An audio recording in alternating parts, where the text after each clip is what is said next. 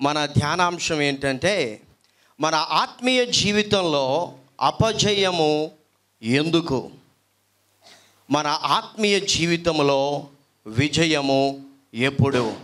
ఈ 2017వ సంవత్సరంలో ఒకవేళ మన ఆత్మీయ జీవితంలో ఓడిపోతూ ఉన్నామేమో, ఎందుకో ఓడిపోతూ ఉన్నాం. ఈ రాత్రికాల సమయమందు దేవుని పరిశుద్ధ వాక్యంలో నుండి ఎందుకు మన ఆత్మీయ జీవితంలో ఓడిపోతున్నామో మనము ధ్యానిస్తూ, ఎప్పుడు ఆత్మీయ జీవితంలో విజయవంతమైనటువంటి జీవితాన్ని కలిగి ఉంటామో కూడా తెలుసుకోగలిగితే 2018వ సంవత్సరంలోనికి మనము ప్రవేశించినప్పుడు ఇక ఎందుకో అన్నటువంటి పరిస్థితిలో నుండి మన ఆత్మీయ జీవితంలో ఎప్పటికీ విజయవంతమైన జీవితాన్ని కలిగి ఉండటానికి సహాయపడుతుంది. చూడండి, 2వ దినవృత్తాంతముల గ్రంథం 32వ అధ్యాయము 1వ వచనంలో దేవుని వాక్యం సెలవిస్తోంది. రాజు ఇట్టి నమ్మకమైన చర్య చూపిన తరువాత అష్షూరు రాజైన సన్హెరీబు వచ్చి యూదా దేశంలో చొరపడి ప్రాకారపురముల ఎదుట దిగి వాటిని లోపరుచుకొని చూచెను. మన ఆత్మీయ జీవితంలో మనం ఎప్పుడూ కూడా గ్రహించాల్సినటువంటి విషయం ఏంటంటే, అపవాది మనలను లోపరుచుకోవాలని చూస్తూ ఉంటాడు. వాని పని అదే. అపవాది యొక్క పని ఏంటంటే దొంగతనము చేయుట, హత్య చేయుట, నాశనము చేయుట. పేతురు రాస్తూ అంటున్నాడు, మీ విరోధి అయినటువంటి అపవాది గర్జించు సింహము వలె ఎవరిని మృంగుదుమా అని వాడు కాసుకొని ఉన్నాడు. కాబట్టి మన ఆత్మీయ జీవితంలో అపవాది లోపరుచుకోవాలని ఎదురు చూస్తూ ఉన్నాడని మనము గ్రహించాలి. 2వ వచనంలో మనం చూసినట్లయితే, సన్హెరీబు దండెత్తు వచ్చి యెరూషలేము మీద యుద్ధం చేయనుద్దేశించి ఉన్నాడని హిజ్కియా చూచి, ఆయన మీదికి యుద్ధానికి వస్తూ ఉన్నాడని, ఆయన పట్టణమును లొంగదీసుకోవాలి అన్నటువంటి పరిస్థితిని ఈ యొక్క యూదారాజు అయినటువంటి హిజ్కియా చూశాడు.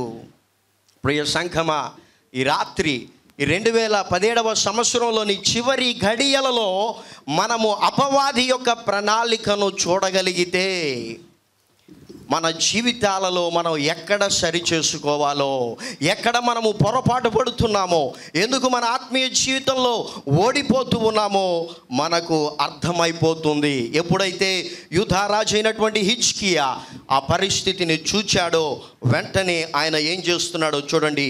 3వ వచనము, పట్టణం బయటనున్న ఊటల నీళ్లను అడ్డవలెనని తలచి తన అధిపతులతోనూ పరాక్రమశాలులతోనూ యోచన చేయగా వారతనికి సహాయం చేసిరి. బహుజనులు పోగై అష్షూరు రాజులు రానేలా, విస్తారమైన జలము వారికి దొరకనేలా అనుకొని ఊటలన్నిటినీ దేశ మధ్యము గుండా పారుచున్న కాలువను అడ్డిరి. ఎప్పుడైతే హిజ్కియా ఆ పరిస్థితిని చూశాడో ఇప్పుడు ఆయన తన రాజ్యాన్ని ఒకసారి పరిశీలన చేసుకున్నప్పుడు ఆయనకి ఏమి కనిపిస్తూ ఉందంటే, ఆయన రాజ్యములో ఉన్నటువంటి నీళ్లు బయటికి వెళ్తూ ఉన్నాయి. ఎక్కడికి వెళ్తూ ఉన్నాయంటే ఆ యొక్క నీళ్లు శత్రువుల దగ్గరికి వెళుతూ ఉన్నాయి. ఈ యొక్క నీళ్లు మన సమయానికి సాదృశ్యం. ప్రియ సంఘమా, ఎందుకు అపవాది మనల్ని చాలా సులభముగా లొంగ తీసుకుంటూ ఉన్నాడో తెలుసా? ఎందుకు అపవాది తంత్రాలకు చాలా సులభంగా మన ఆత్మీయ జీవితంలో లొంగిపోతున్నామో తెలుసా? మన సమయాన్ని మనకు తెలియకుండానే అపవాదికి మనము ఇచ్చివేస్తూ ఉన్నాం. యవనస్తులైతే ఈ దినాల్లో చాలా సమయం ట్విట్టర్లో, ఫేస్బుక్లో, యూట్యూబ్లో, వాట్సాప్లో వారికి తెలియకుండానే వారి సమయాన్ని వృధా చేస్తూ ఉన్నారు.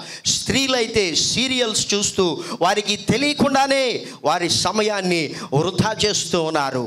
నీవు వృధా చేస్తున్నటువంటి ఆ సమయాన్ని ఆధారం చేసుకొని శత్రువు నిన్ను లొంగ తీసుకోవాలని ఎదురు చూస్తూ ఉన్నాడు.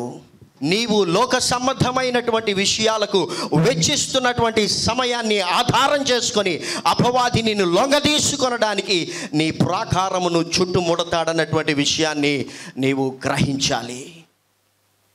ఇక్కడ హిజ్కియా రాజుకు అర్థమైంది, అయ్యో మన నీళ్లు వృధాగా వెళ్ళిపోతూ ఉన్నాయి, ఇప్పుడు మనం దానిని అడ్డుకోవాలి. ప్రియ సంఘమా, ప్రియ యవనస్తులారా, మన ఆత్మీయ జీవితంలో మన సమయాన్ని ఒకవేళ వృధా చేస్తూ ఉంటే అపవాది దాన్ని ఆధారం చేసుకొని మనల్ని లొంగ తీసుకోవాలని చూస్తూ ఉన్నాడు. నీకు తెలీదు, ఒకరితోనే కదా చాటింగ్ అనుకుంటావు, అయితే నీ సమయం వృధా అయిపోతుంది. వాట్సాప్ ఓపెన్ చేస్తే ఈ వీడియోనే కదా అనుకుంటావు, ఈ మెసేజే కదా అనుకుంటావు, అయితే వచ్చినటువంటి అనేక మెసేజ్లు చూచుటలో ఎంత సమయాన్ని నీవు వృధా చేస్తున్నావో నీకు తెలీదు. ఈ సీరియలే కదా, ఈ సినిమానే కదా, ఈ టీవీ ప్రోగ్రామే కదా అని నీవు అనుకుంటున్నావు. అయితే నీకు తెలియకుండానే చాలా సమయాన్ని వృధా చేస్తూ ఉన్నావు.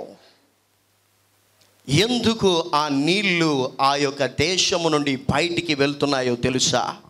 5వ వచనంలో, మరియు రాజు ధైర్యము తెచ్చుకొని పాడైన గోడ యావత్తు కట్టించి గోపురముల వరకు దానిని ఎత్తు చేయించి బయట మరి యొక్క గోడను కట్టించి దావీదు పట్టణములో మిల్లో దుర్గమును బాగు చేయించెను, మరియు ఈటెలను డాళ్లను విస్తారముగా చేయించెను. ఈ యొక్క హిజ్కియా జీవితంలో 5 విషయాలు ఆయన చేస్తున్నట్లుగా మనం గమనిస్తాం. నెంబర్ 1, ఆయన నీళ్లను అడ్డుకున్నాడు. నీటిని అడ్డుకోవాలని ఆయన చూసినప్పుడు ఆయనకు అర్థమైంది. రెండవదిగా, గోడలు పాడైపోయాయి, గోడలకు కన్నాలు పడ్డాయి. కాబట్టి ప్రాకారపు గోడలు అవి పాడైపోయాయి. కాబట్టి ఆ యొక్క నీళ్ళు అన్నటువంటివి బయటికి వెళ్తూ ఉన్నాయి. ఎందుకు? నీకు తెలియకుండానే ఈ లోక సంబంధమైనటువంటి విషయాలకు నీ సమయాన్ని వెచ్చిస్తూ ఉన్నావో తెలుసా? నీ ఆత్మీయ జీవితం అన్నటువంటి గోడలు పాడైపోయాయి. కాబట్టి నీ ఆత్మీయ జీవితమునకు అవసరమైనటువంటి గోడలను నీవు బాగు చేయించాలి. పాడైపోయినటువంటి నీ గోడలను బాగు చేయిస్తే నీలో నుండి వృధాగా నీ సమయాన్ని అపవాదికి నువ్వు ఇచ్చివేయలేవు. ఎందుకో నాకు తెలియకుండానే నేను లోక సంబంధమైనటువంటి విషయాలకు సమయాన్ని వెచ్చిస్తూ ఉన్నాను. 5 నిమిషాలు అనుకున్నాను, 1 గంట సేపు ఇచ్చేస్తూ ఉన్నాను. ఎందుకో అన్నటువంటి ప్రశ్న ఈ రాత్రి నీవు కలిగి ఉంటే దేవునితో మాట్లాడుతూ ఉన్నాడు. ఎందుకంటే నీ ఆత్మీయ జీవితపు గోడలు పాడైపోయాయి. చూడండి, ఇక్కడ 5 విషయాలు మనం చూస్తే ఒకదాని తర్వాత ఒకటి చేయాలి. అయితే మన ఆత్మీయ జీవితంలో మొదటిది చేయకుండా 3వది చేయడానికి ప్రయత్నం చేస్తాం, 4వది చేయకుండా 5వది చేయడానికి ప్రయత్నం చేస్తాం. అయితే ఇవన్నీ కూడా వరుస క్రమంలో జరిగేటువంటివి. నెంబర్ 1, నీళ్లు అడ్డుకోవాలంటే పాడైనటువంటి గోడలు బాగు చేయాలి, కట్టించాలి. పాడైనటువంటి గోడలు కట్టిస్తేనే గోపురము వరకు దానిని ఎత్తు చేయడానికి వీలవుతుంది. గోడలు బాగలేవనుకోండి, ఎత్తు కడితే ఏమవుతాయి? పడిపోద్దా? గోడ స్ట్రాంగ్గా లేకపోతే ఎత్తు లేపితే గోడలు పడిపోతాయి. 4వదిగా ఆయన దుర్గమును బాగు చేశాడు. గమనించండి, మన ఆత్మీయ జీవితం అన్నటువంటిది సరి చేయబడకుండా, మన ఆత్మీయ జీవితం అన్నటువంటిది వర్ధిల్లకుండా మన జీవితాలు బాగు చేయబడవు. చాలాసార్లు మనం పొరపడుతాం. డబ్బు సంపాదిస్తేనో, ఒక మంచి ఉద్యోగం వస్తేనో, ఒక మంచి పెళ్లి సంబంధం వస్తేనో, లేకపోతే ఈ లోకంలో ఒక మంచి హోదా సంపాదిస్తేనో మన జీవితాలు బాగుపడతాయని, ఒక మంచి చదువు చదివితేనో మన జీవితాలు బాగుపడతాయి అన్నటువంటి భ్రమ చాలాసార్లు మనం కలిగి ఉంటాం. అయితే దేవుని వాక్యం సెలవిస్తోంది, మన జీవితాలు బాగుపడాలంటే, దేవుడు మన జీవితాలను బాగు చేయాలంటే నీ యొక్క ఆత్మీయ జీవితం అన్నటువంటిది కట్టబడాలి. కట్టబడడం మాత్రమే కాదు, నీ ఆత్మీయ జీవితం అన్నటువంటిది ఎత్తు చేయబడాలి. ఆత్మీయ జీవితంలో నీవు వర్ధిల్లుచున్న ప్రకారం, ఎంతగా అయితే ఆత్మీయ జీవితంలో నీవు ఎదుగుతావో అంతగా దేవుడు నిన్ను అన్ని విషయాల్లో వర్ధిల్లింపజేస్తాడు. అంతగా దేవుడు నిన్ను అన్ని విషయాలలో కూడా బాగు చేస్తాడు. 5వదిగా మనం చూసినట్లయితే అక్కడ వారు ఏం చేస్తున్నారంటే ఈటలను డాళ్లను విస్తారముగా చేయించారు. ఈ యొక్క ఈటెలు అన్నటువంటివి మన యొక్క ప్రార్థనా జీవితానికి సాదృశ్యంగా ఉంది. డాలు అన్నటువంటిది విశ్వాసమునకు సాదృశ్యంగా ఉంది. అందుకే అపోస్తుడైన పౌలు ఏమంటున్నాడంటే, విశ్వాసమును డాలును మీరు ఎత్తి పట్టుకోనండి. ఆ యొక్క డాలు అన్నటువంటిది అపవాది యొక్క అగ్ని బాణములను ఆర్పి వేయుటకు మీకు శక్తిని అనుగ్రహిస్తుంది. చాలాసార్లు ఎందుకు ఆత్మీయ జీవితంలో శక్తి లేని వారిగా అపవాది వేసేటువంటి అగ్ని బాణముల చేత కాలిపోతున్నామో తెలుసా? విశ్వాసం అన్నటువంటి డాలు లేదు. ఎందుకు ఆత్మీయ జీవితంలో ఓడిపోతున్నామో తెలుసా? ప్రార్థన అన్నటువంటి ఈట లేదు. మన యొక్క ఆత్మీయ జీవితంలో మన సమయాన్ని వృధా చేయకుండా, శత్రువు దొంగలించకుండా, శత్రువుకు ఇవ్వకుండా జాగ్రత్త పడాలన్నా, మన యొక్క జీవితాలు బాగుపడాలన్నా, మన ఆత్మీయ జీవితంలో ఈటెలు అనగా ప్రార్థనా జీవితాన్ని విస్తారముగా కలిగి ఉండాలన్నా, మన ఆత్మీయ జీవితానికి చాలా అవసరమైనటువంటి విశ్వాసము కూడా అధికముగా కలిగి ఉండాలన్నా మనకు దేవుని పరిశుద్ధ వాక్యము అవసరమై ఉంది. ఈ దేవుని పరిశుద్ధ వాక్యము మాత్రమే మనకు సహాయపడుతుంది. అందుకే అపోస్తలుడైనటువంటి పౌలు ఎఫెసీ సంఘానికి రాస్తూ 2వ అధ్యాయంలో ఏమంటున్నాడంటే 22వ వచనంలో ఆయన అంటున్నాడు, ఆయనలో మీరు కూడా ఆత్మ మూలముగా దేవునికి నివాస స్థలమై ఉండుటకు కట్టబడుచున్నారు. ఈ యొక్క గోడలు ఎందుకు కట్టబడాలంటే మనము దేవునికి నివాస స్థలముగా ఉండునట్లు కట్టబడాలి. మనలో దేవుడు నివసించున్నట్లుగా మన యొక్క ఆత్మీయ జీవితపు గోడలను కట్టుకోగలిగితే మన జీవితాలను దేవుడు బాగు చేస్తాడు. ఈ యొక్క వాక్యం అన్నటువంటి దానితో మన యొక్క ఆత్మీయ జీవితములను కట్టుకోగలిగితే మన యొక్క ఆత్మీయ జీవితం అన్నటువంటిది ఎక్కడ కట్టబడుతుందంటే క్రీస్తు యేసు అను మూలరాయిని ఆధారం చేసుకొని కట్టబడుతుంది. అదే ఆయన అంటున్నాడు చూడండి, ఎఫెసీయులకు రాసిన పత్రిక 2వ అధ్యాయంలోనే 19, 20, 21 వచనాలు చదివితే మనకు అర్థమవుతుంది. కాబట్టి మీరిక మీదట పరజనులను పరదేశులనై ఉండక పరిశుద్ధులతో ఏక పట్టణస్థులను దేవుని ఇంటి వారునై ఉన్నారు. క్రీస్తు యేసే ముఖ్యమైన మూలరాయి అయి ఉండగా అపోస్తలులను ప్రవక్తలను వేసిన పునాది మీద మీరు కట్టబడి ఉన్నారు. ప్రతి కట్టడమును ఆయనలో చక్కగా అమర్చబడి ప్రభువునందు పరిశుద్ధమైన దేవాలయమగుటకు వృద్ధి పొందుచున్నది. మనందరము కూడా ఎందుకు కట్టబడుతున్నామంటే, ఎలా కట్టబడుతున్నామంటే, ఎక్కడ కట్టబడుతూ ఉన్నామంటే ఇక్కడ అపోస్తలుడైన పౌలు చాలా స్పష్టముగా రాస్తూ ఉన్నాడు. మనము దేవుని మందిరముగా, దేవుని ఇంటిగా కట్టబడుతూ ఉన్నాము.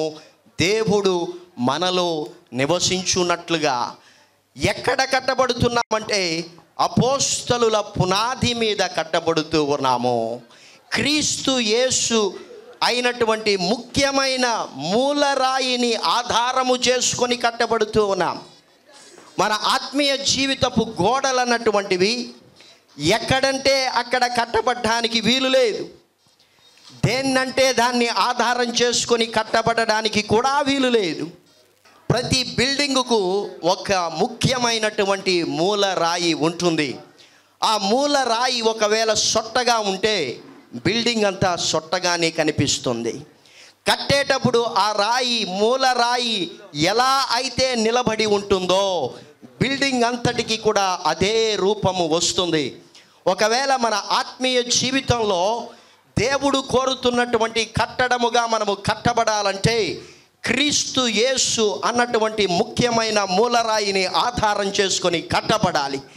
ఆ రీతిగా నీవు కట్టబడితే పునాది మీద కట్టబడుతావు. పునాది మీద కట్టబడగలిగితే ఆ గోడ బలముగా ఉంటుంది.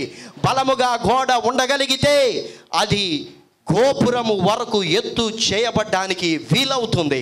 మన ఆత్మీయ జీవితంలో చాలాసార్లు మనము ఎందుకు ఓడిపోతున్నామో తెలుసా? ఎందుకు పడిపోతున్నామో తెలుసా? మనము బలమైనటువంటి గోడలుగా కట్టబడడం లేదు. ఎందుకు బలమైన గోడలుగా కట్టబడడం లేదో తెలుసా? మనకు నచ్చినట్లుగా, మనము అనుకున్నట్లుగా మన జీవితాలను కట్టుకుంటూ ఉన్నాం. అందుకే మన ఆత్మీయ జీవితాలు పడిపోతూ ఉన్నాయి. అందుకే మన యొక్క ఆత్మీయ జీవితంలో దేవునికి ఇవ్వాల్సినటువంటి సమయానికి బదులుగా లోక సంబంధమైనటువంటి విషయాలకు ఇచ్చేస్తూ ఉన్నాం. మనకు తెలియకుండానే మన నీళ్లను అపవాది దొంగలిస్తూ ఉన్నాడు. దొంగిలించినటువంటి ఆ నీళ్లను మనం ఇచ్చేటువంటి సమయాన్ని ఆధారం చేసుకొని అపవాది మనలను లొంగ తీసుకోవాలని ప్రయత్నం చేస్తూ ఉన్నాడు. ప్రియ సంఘమా, ఈ రాత్రి మనం పరిశీలన చేసుకోగలిగితే ఎక్కడ నీ నీటిని నీవు ఊరికినే వదిలేస్తూ ఉన్నావు? ఎక్కడ నీ సమయాన్ని నీవు వృధాగా వదిలేస్తూ ఉన్నావు? పరిశీలన చేసుకుంటే నీకు అర్థమవుతుంది. నీ ఆత్మీయ జీవితపు గోడలు పాడైపోయాయి, కన్నాలు పడ్డాయి, నీరు అందులో నుంచి వెళ్ళిపోతుంది, గోడలు కూలిపోయేటువంటి పరిస్థితిని కలిగి ఉన్నాయి. ఇప్పుడు పునాది మీద కట్టబడాలి. ఈ దేవుని వాక్యమైనటువంటి పునాది మీద క్రీస్తు యేసు అని ముఖ్యమైన మూలరాయిని ఆనుకొని ఆధారం చేసుకొని ఈ రాత్రి నీ ఆత్మీయ జీవితాన్ని నీవు కట్టుకోగలిగితే నీ ఆత్మీయ జీవితమును ఎవరు త్రోసివేయకుండా, ఎవరు త్రోసినా పడిపోకుండా అంత బలముగా, అంత ఎత్తుగా నీవు నిర్మించుకోగలుగుతావు. ఎప్పుడైతే నీ ఆత్మీయ జీవితము ఎత్తుగా నిర్మించబడుతుందో, ఎప్పుడైతే ఆత్మీయ జీవితంలో వర్ధిల్లుతావో నీ యొక్క జీవితాన్ని దేవుడు బాగు చేస్తాడు. అప్పుడు నీ ఆత్మీయ జీవితానికి అవసరమైనటువంటి ఈటెలను, నీ ఆత్మీయ జీవితానికి అవసరమైనటువంటి డాళ్లను చేసుకోగలుగుతావు. చాలాసార్లు ఆత్మీయ జీవితాన్ని కట్టుకోకుండానే, క్రీస్తు మనలో నివసించే విధముగా మన జీవితాలు కట్టబడకుండానే మనం ప్రార్థన చేయాలని, విశ్వాసమును కలిగి ఉండాలని ప్రయత్నం చేస్తున్నాం. అందుకే ఆత్మీయ జీవితంలో ఓడిపోతున్నాం. అయితే దేవునికి స్తోత్రం, ఎప్పుడైతే హిజ్కియా ఈ 5 పనులు చేశాడో అప్పుడు దేవుడు అద్భుతముగా ఆయనకు విజయాన్ని అనుగ్రహించాడు. చూడండి, దేవుని వాక్యం సెలవిస్తోంది. 2వ దినవృత్తాంతముల గ్రంథంలోనే 32వ అధ్యాయం 20-21 వచనములను మనము చదువుకుందాం. రాజైన హిజ్కియాయును ఆమోజు కుమారుడైన యెషయా అను ప్రవక్తయును ఇందును గురించి ప్రార్థించి ఆకాశము తట్టి చూచి మొర్రపెట్టగా యెహోవా ఒక దూతను పంపెను. అతడు అష్షూరు రాజు దండులోని పరాక్రమశాలులందరినీ, సేనా నాయకులను, అధికారులను నాశనము చేయగా అష్షూరు రాజు సిగ్గునొందినవాడై తన దేశమునకు తిరిగిపోయెను. అంతటా అతడు తన దేవుని గుడిలో చొచ్చినప్పుడు అతని కడుపున పుట్టిన వారే అతని అక్కడ కత్తి చేత చంపిరి. కాబట్టి దేవుడు అత్యధికమైన విజయాన్ని హిజ్కియాకి ఇచ్చాడు. మన ఆత్మీయ జీవితంలో అపవాదిపై విజయవంతమైన జీవితాన్ని కలిగి ఉండాలంటే మనము ఈ 5 పనులు చేయగలిగితే దేవుడే ఆయన మన పక్షముగా యుద్ధము చేస్తాడు. హల్లెలూయా. ప్రియ సంఘమా, 2017వ సంవత్సరంలో చివరి నిమిషాలలో మనమున్నాం. మన జీవితాలను పరిశీలన చేసుకుందామా? అయ్యో, ఎక్కడ నీ నీళ్లు వెళ్ళిపోతూ ఉన్నాయి, ఎక్కడ నీ గోడలు పాడైపోయాయి, ఎక్కడ ఆత్మీయ జీవితం పడిపోయింది, ఇంకా ఎక్కడ నీ జీవితం బాగు చేయబడాలి. నీ ఆత్మీయ జీవితంలో ఈటెలు ఢాలు లేకుండా ఎంతగా పతనమైపోతున్నావో నీకు తెలుసా? శత్రువు నేను లొంగ తీసుకోవాలని ప్రయత్నం చేస్తూనే ఉన్నాడు, లొంగిపోతూనే ఉన్నావు. అయితే దేవుడు నీకు ఒక చక్కటి సమయాన్ని, అవకాశాన్ని ఇచ్చాడు. 2018వ సంవత్సరంలోనికి మనము ప్రవేశింపనై ఉంటూ ఉన్నాం. ఈ సమయంలో మన జీవితాలను ప్రభు సన్నిధిలో తెరచి పరిశీలన చేసుకొని, ప్రభువా, ఇక్కడ నా సమయాన్ని వృధా చేస్తూ ఉన్నాను నాయనా, ఆ సమయాన్ని నేను అడ్డుకుంటాను. ఈ రాత్రి 2018వ సంవత్సరంలో ఇంకా అపవాదికి లొంగిపోకుండా నేను విజయవంతమైన జీవితాన్ని కలిగి ఉండినట్లుగా పడైపోయిన ఆత్మీయ జీవితాన్ని కట్టుకుంటాను ప్రభువా. మీరు నివాస స్థలముగా ఉండినట్లుగా క్రీస్తు యేసును ముఖ్యమైన మూలరాయిని ఆధారం చేసుకొని మీ వాక్యం అన్నటువంటి పునాది మీద కట్టుకుంటాను ఆయన.